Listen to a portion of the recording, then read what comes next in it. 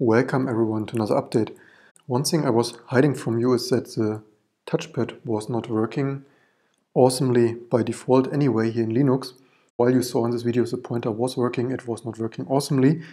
This was also the case with the ThinkPad videos when something in Linux was not 100% perfect by itself out of the box. I did not usually point it out like the end of the world. So actually when I get these machines for 2 or 3 weeks to test, of course I try to get machines that I think are nice and usable and useful and matching to me. I'm not choosing models to find problems for vendors.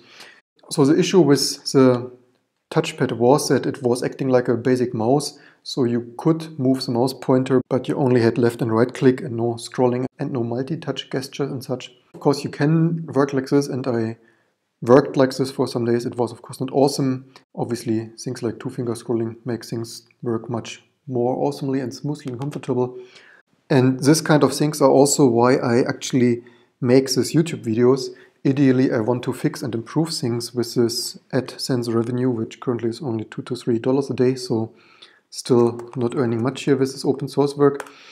And let's see, to show you this, by the way, the text is a little bit small, huh? The interesting thing, what many people don't know, many of these keyboards and touchpads in many other laptops and also the Microsoft Surface are actually not attached with USB or PS2. They are nowadays often attached with I2C, and actually rather simple bus, usually used in embedded systems for power reasons and things like this. It's of course funny. You have this super complex Core i7s, and then your touchpad and keyboard is I2C connected. Let's see if we have this in the log to show you. Log boot old, I hope, or did we reboot? Wait a second, maybe it is even in the dmisk. I2C stuff matched here a mouse driver and touchpad, so mouse ear here, so that is a problem. I hope it's somewhat visible. And this human interface device HID generic stuff here on I2C is attaching this Dell touchpad here, this 6CB7A13, and they by the way apparently share USB IDs for I2C as well, as mouse and touchpad, and somehow on both. And when I saw this the first or second day, when I realized the touchpad was not working awesomely, I thought this is probably the problem, that it's attaching both and the mouse is taking precedence or something. But I did not bother to look into this for a week or nearly 2. And I was actually wondering if I really should invest this time, because everyone always tells me I should use Ubuntu, Debian, Red Hat, and SUSE and whatever, and not my stupid T2, because everywhere else everything works. And see here are bug reports from, when is it, 2017, but I also found the other stuff from 2014, but I found there already stuff much older.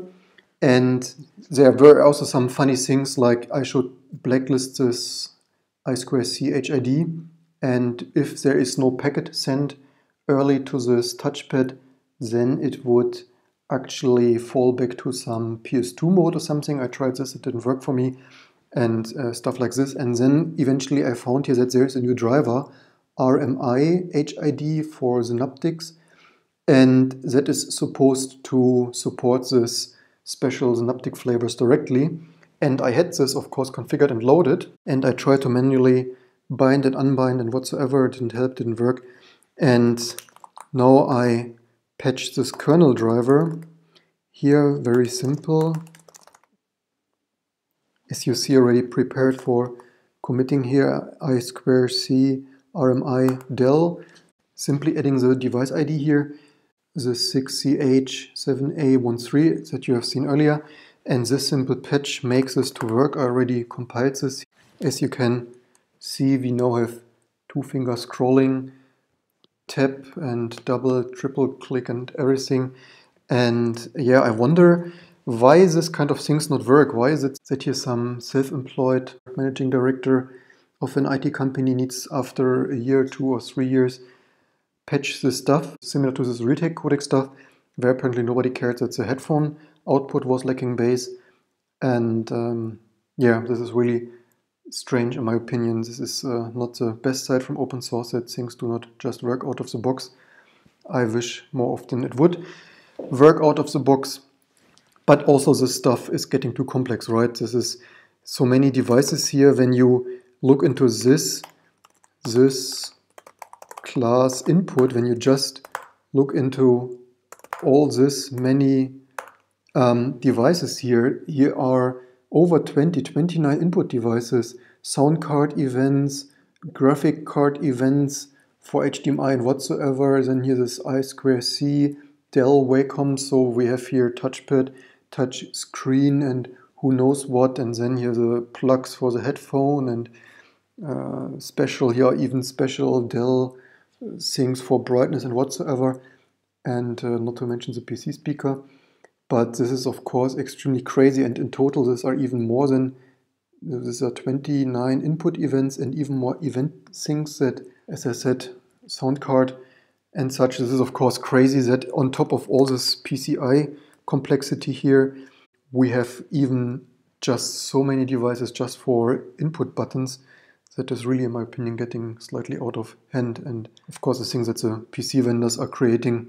I saw also in Louis Rossman's repair videos that modern MacBooks also have the touchpad connected with I2C or so. They even have some dual mode, like they start with USB for the EFI BIOS and later the OS switches them over to I2C or the other way around, something like that. But yeah, and then even when you Google, you even find my touchpad is not working correctly in Windows. It's also no surprise that stuff in Windows breaks with all this complexity. Not to mention that, of course, all this, I saved this here already, all this is in the ACPI tables. I was already taking a look here, disassembled this. Here was also some, what was it, I2C stuff, so that's enumerated in the ACPI tables. And all this complexity just to get your touchpad working. So, yeah. Just that you know more stuff, I2C and all the modern PC stuff, and where you might need to patch and look into, and what kind of things I'm doing here after work and on travel. And for you guys, don't forget to share, like, and subscribe. I hope you learned something.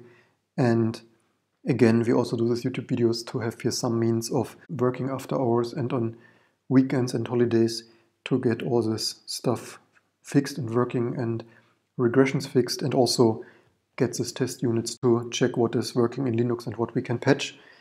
On a similar note, microphone input also doesn't work, but at least I couldn't get it to work. But I'm not really sure that is something I can fix in an afternoon, so give it a thumbs up for me to look into even more other codec configuration stuff.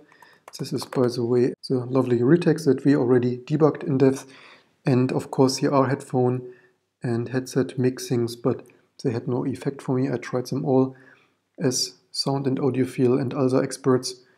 I've written a multi-track recorder nearly 20 years ago, GSMP, General Sound Manipulation Program, so I know a little bit of ALSA. You can trust me, I tried all those controls and plugged everything back and forth, and I could not get a microphone signal whatsoever. But again, that's something for another day.